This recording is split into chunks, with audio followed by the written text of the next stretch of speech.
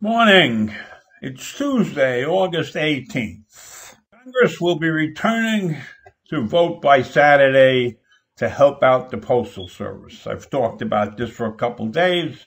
It was hot news. It's cooling off. Now, here's the hottest news. The highest temperature in over 100 years was recorded in Death Valley. It reached 130 degrees. Now, there were some other days where it reached more, but those days were questionable. So this is officially the hottest day on record in Death Valley. The Democratic convention started last night. It was a 2-hour show. It's going to be on 2 hours for the next 3 nights also. Last night, Governor Cuomo spoke, Michelle Obama spoke, and they had several other speakers.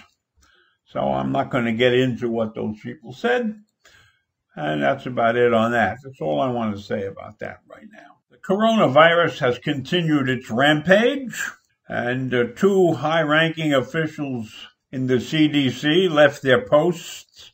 The chief of staff and the deputy chief of staff left. They contend they have personal things to take care of, and they're going to go into business themselves, starting a consulting firm. Meanwhile, clusters of the disease are cropping up all over. Several college campuses, including the University of North Carolina and the University of Oklahoma, have cases. The Oklahoma football team had 9 players testing positive. But that doesn't matter to them. They're moving ahead to play the fall season. So, I don't know. I don't know what's going to happen with the schools. Seems like every time they open a set of schools, there's a disaster lurking. There's many schools around the country that have been quarantined. So I guess it's up to the parents to decide what to do.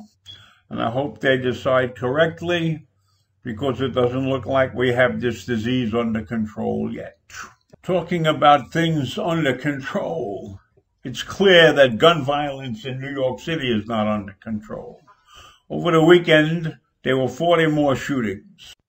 These shootings happened even though the New York City Police Department has stepped up high visibility patrols, making gun arrests and breaking up large gatherings that have occurred in areas of Brooklyn, Manhattan, and the Bronx, where this gun violence had occurred on the previous nights. And New York is not alone. There's been a 37% increase in violence in 20 major U.S. cities from May to June in 2020. Researchers at the College of Criminal Justice, who have examined and are closely watching the spikes in homicides and aggravated assault, say it's too soon to draw conclusions about one contributing factor, like the fact that the police have come under fire and that only 48% of the people have a positive view of the police. They make note of the fact that the social stress caused by COVID-19 and the recent national unrest cannot be overlooked as a cause of violence.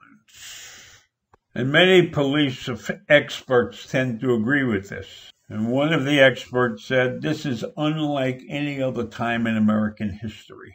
We have the coronavirus going on, and all of the recent calls for police reform have an impact on law enforcement. It's clear when you think about it. We have social unrest in the country.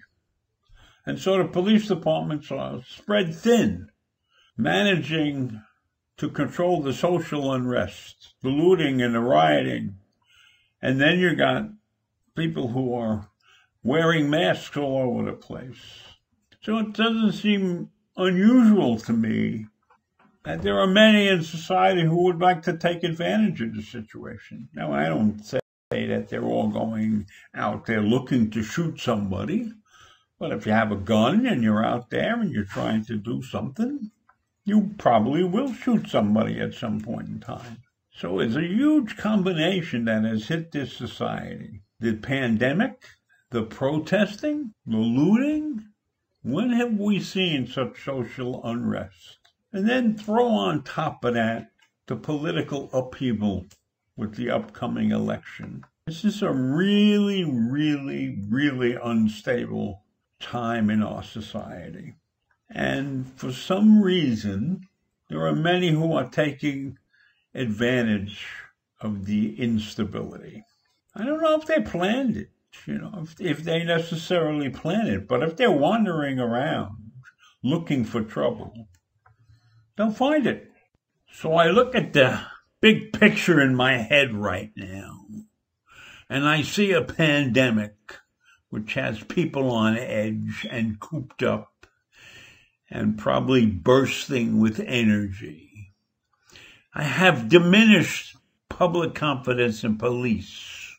I have an increased rate of violent crime and public unrest that's going on all at the same time.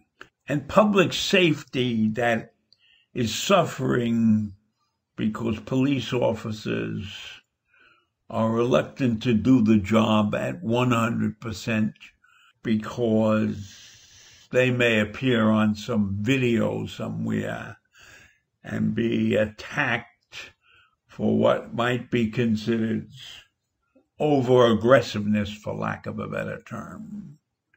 So look at that entire combination of events. And then think about the bad guys, because the bad guys will see an opportunity and will take advantage of it, which means there will be an increase in robberies and rapes and shootings. And we're seeing it. And on top of all of this public confusion, we have the political unrest, and we have the racism that exists in this country. So this is a bad time in America. And I don't have an answer. And I'm not sure that everybody's looking at the same picture. So I only hope that we can get at least one of these things under control in the next couple of months. And I leave you with those thoughts right now. Have a great day. Stay safe. Wear a mask.